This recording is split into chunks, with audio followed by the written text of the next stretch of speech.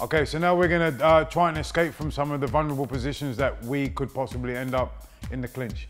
All right, so you've ended up in the worst position you can be, okay, with your head down, okay, your opponent's arms are locked around your head, okay, and there's nowhere for you to move.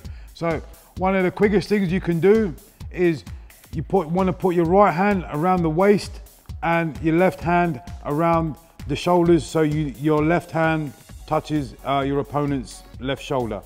Okay, when we're doing this, we want to try and do it all at the same time. You're going to step in, okay, and turn your shoulder, which is going to make your opponent break, and then it forces him to come on the outside, and then it brings you back, and then you both end up in a position of 50-50, okay? Not in danger anymore. When you do the other side, exactly the same thing, okay? This time you come with the right hand to touch the right shoulder. Now, it's very important that you come all the way around to touch the shoulder, because when you come in and you turn the shoulder, if you're not all the way there, it's not gonna work, all right? So, right arm touching the right shoulder, my left hand on his hip, and I'm gonna step in and then turn the shoulder at the same time. I step in, forcing him to break, and then come on the outside, okay? All right, now, the other position is if I'm locked in here, okay, and I'm taking a lot of knees to my left side, okay? I don't want to stay in this position too long because I can't defend and I can't attack from this position. So, they've got a good solid hold on you. You want to take your right hand, put it on the hip.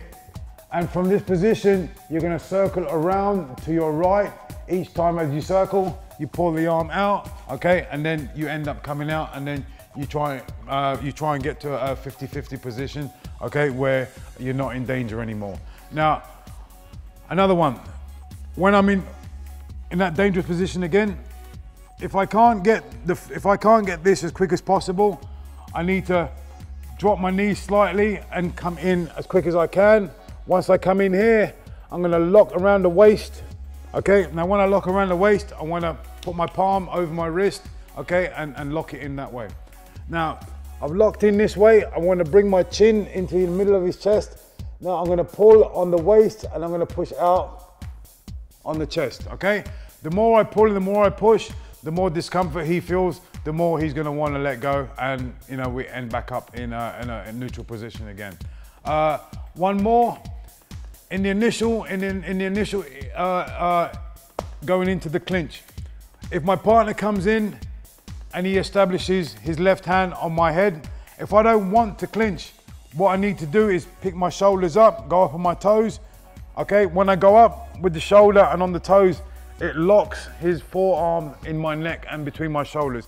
Now, once I turn, I force him to turn and break. If he doesn't break, then he's gonna have some serious damage done to the elbow, okay?